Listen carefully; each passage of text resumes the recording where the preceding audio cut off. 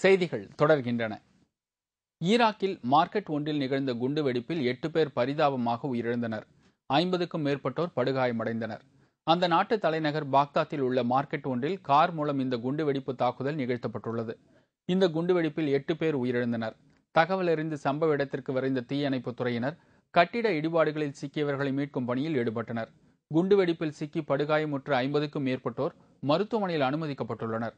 காயமுற்றவர்களில் பலரது நிலைமை கவலைக்கிடமாக உள்ளதால் பலி எண்ணிக்கை அதிகரிக்கும் என்று மருத்துவர்கள் தெரிவித்துள்ளனர். ஈராக்கில் கடந்த 5 ஆண்டுகளில் நடத்தப்பட்டுள்ள குண்டுவெடிப்பு தாக்குதலில் இதுவரை 150க்கும் மேற்பட்டோர் பலியாகியுள்ளது குறிப்பிடத்தக்கது.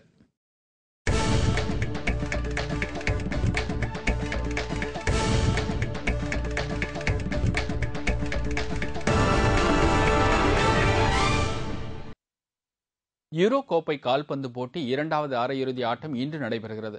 இறுதி கட்டத்தை எட்டியுள்ள யூரோ கோப்பை கால்பந்து போட்டியின் முதல் அரையிறுதி ஆட்டத்தில் ஸ்பெயின் அணி வெற்றி பெற்றது. 2வது அரையிறுதிப் போட்டி இன்று நள்ளிரவு நடைபெறுகிறது. அதில் ஜெர்மனி மற்றும் இத்தாலி அணிகள் மோத உள்ளன.